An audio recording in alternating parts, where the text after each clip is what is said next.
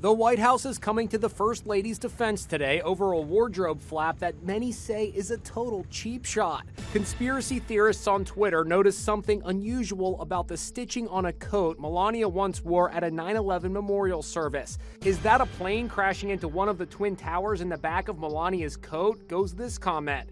It legit looks like an object is flying into a tower. The story was picked up by USA Today and Yahoo News. The First Lady wore the coat at a 9/11 ceremony in Shanksville, Pennsylvania last year. It's coming to light now because the White House posted the image yesterday with the caption, "We will never forget." Now, her critics are calling her insensitive, saying it's the second time one of her jackets has raised eyebrows. Remember, I really don't care, do you?